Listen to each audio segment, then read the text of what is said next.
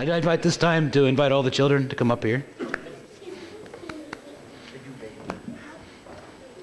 Come on, Beth. You're all right. All righty. Can I have Allie and Alex? Come up here. Allie, you stand on my left. Alex, you on my right. Okay. Do you guys know what a covenant is? What? Covenant. A covenant is agreement. And any time that that God deals with us, he makes us a covenant or a promise. But in ancient Israel, they used to make covenants with each other. And how they would make a covenant is they'd elect 2 covenant representatives. Allie, you're representative A. Alex, you're representative B. And the 2 tribes, tribe A and tribe B, would come together and they'd shake hands and make an agreement. Shake hands, make an agreement. All right. Now, Allie, let's say that Kendra or McKenna are in your tribe. And let's say that the agreement of your tribes is, the covenant is, not to shake hands with the pastor. Okay? Good enough? Okay. McKenna. You just broke the covenant. But I knew that you would. So now, McKenna is in your tribe, and she broke the covenant. Who gets punished for that? You, the covenant representative. That's right. So in the Old Testament, who did God make a covenant with? Abraham. And so Abraham, of course, the nation of Israel sinned and turned away from God, and they broke their side of it. So God had to come and make a new covenant, a covenant where salvation is possible through faith alone and not through works of the law. But we had to end the old covenant, didn't we? And how do we do that? Both covenant representatives have to die. And I'm not going to kill you because I love you both. But that's why Jesus had to die on the cross. And he had to die as human because the covenant was made with human. And it had to be a perfect human, one that upheld the very law he was born under. And he had to be God because the covenant was with God. And when he died on the cross, he ended the old. And when he resurrected from the dead, he created the new covenant. So we got an idea of what covenant is? Mm-hmm. All righty. Do we have someone to watch the kids in the gym today, or is it too cold back there? Now when they departed, behold, an angel of the Lord appeared to Joseph in a dream and said, Rise, take the child and his mother, and flee to Egypt, and remain there until I tell you, for Herod is about to search for the child to destroy him. And he rose and took the child and his mother by night and departed to Egypt, and remained there until the death of Herod. This was to fulfill what the Lord had spoken by the prophet, Out of Egypt I called my son. Now here's the part where the lectionary wanted to leave out. Then Herod, when he saw that he had been tricked by the wise men, became furious, and he sent and killed all male children in Bethlehem and in all that region who were 2 years old or under, according to the time that he had ascertained from the wise men. That was fulfilled what was spoken by the prophet Jeremiah. The voice was heard in Ramah, the weeping and loud lamentation, Rachel weeping for her children. She refused to be comforted because they are no more. But when Herod died, behold, an angel of the Lord appeared in a dream in Joseph in Egypt, saying, Rise, take the child, his mother, and go to the land of Israel, for those who sought the child's life are dead. And he rose and took the child and his mother and went to the land of Israel. But when he heard that Archelaus was reigning over Judea in place of his father Herod, he was afraid to go there.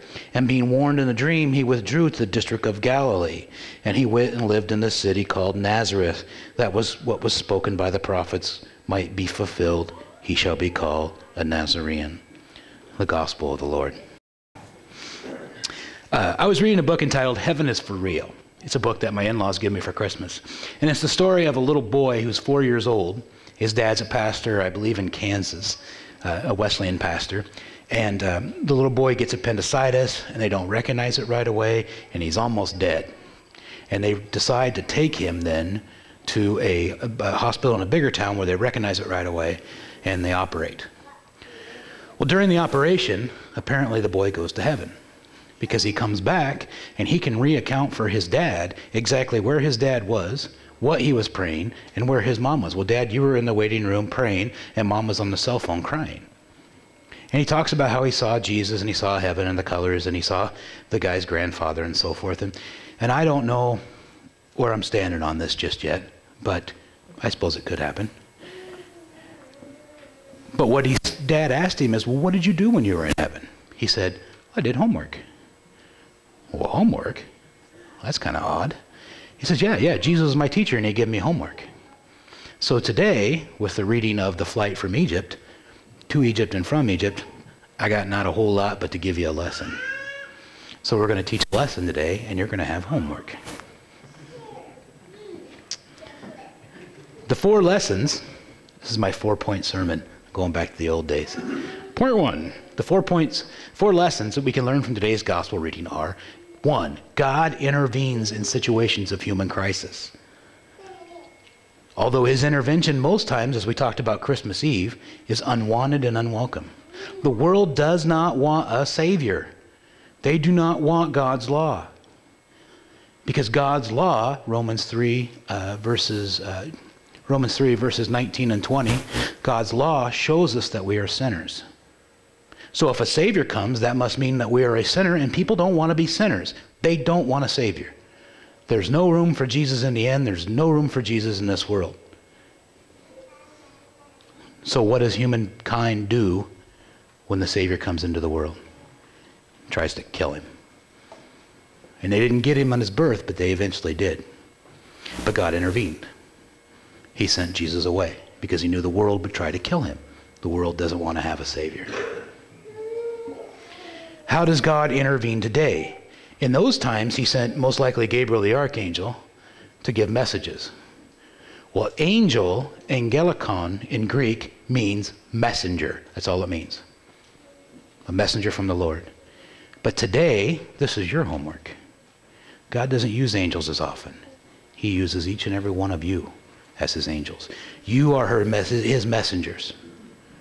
You are his ministers of grace in this world. You are the ones that intervene on behalf of God in human crisis. The second thing we can learn is God protects his great salvific rescue mission on earth.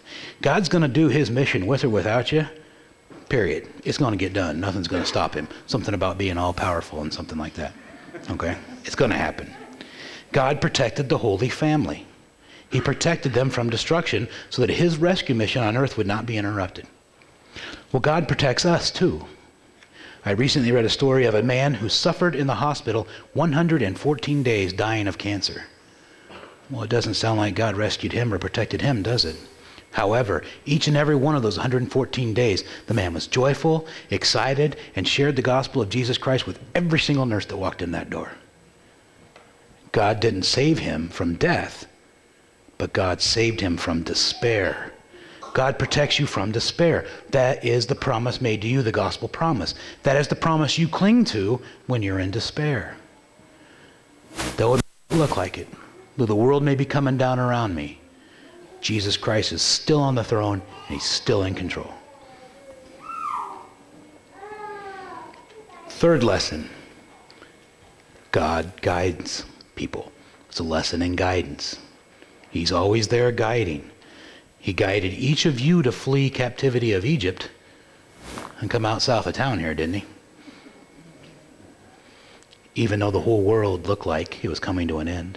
Even though it looked like God was no longer in control. Even though it looked like God had abandoned each and every one of you.